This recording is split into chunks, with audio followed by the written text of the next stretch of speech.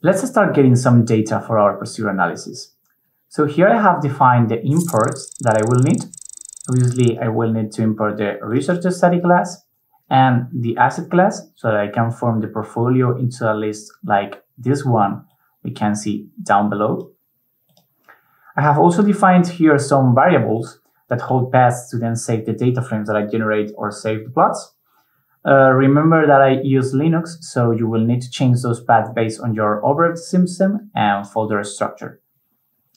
Here is the asset list. As you can see, I have just defined each asset as its symbol string. You can see it here, asset type string, and data type string.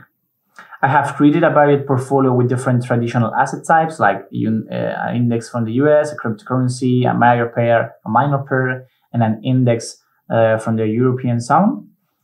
And keep in mind that you can request other assets that you might find interesting or even create larger portfolios. Afterwards, I just need to create the RStudy object with the asset list as the first parameter. Then how I want to load the data, in which case we will want to format now. And finally, the sample format, okay?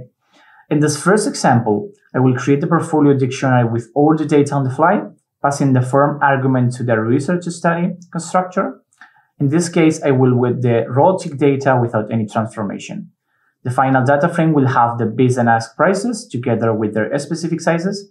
As the request will take a lot of time, I will just show to you how it will start getting the data, and I will cut off to get onto the following example. Okay, so we can go here to Visual Studio Code and I hit the play button. We'll see now how we start to request the data to the FTP server, and I will just pass it now. This last example will not get all the data at this moment from the FTP server. It will rather read the data from the files I have previously loaded.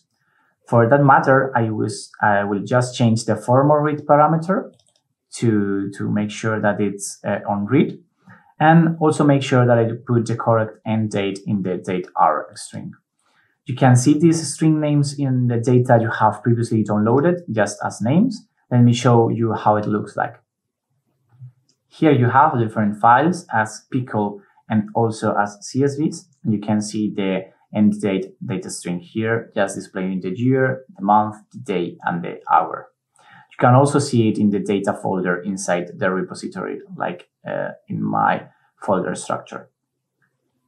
So as you can see here, I will take the previously date string bit of the file name and just copy paste it into the date_r string parameter of the ResearchStudy class.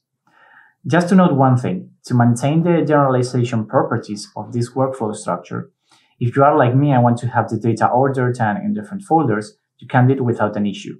However, note that you will need to change the initial searching path on the asset class and specifically in the read bid and ask historical data method to point to the specific folder that holds the data. If I go to the asset class, I will just show you where it is changed, okay?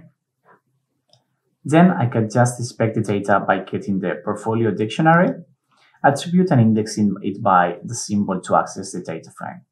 Finally, I will apply a simple calculation to generate the raw returns on each asset of the portfolio so that I can then save the generated data frame and use them again later. Let's run the script and show the results.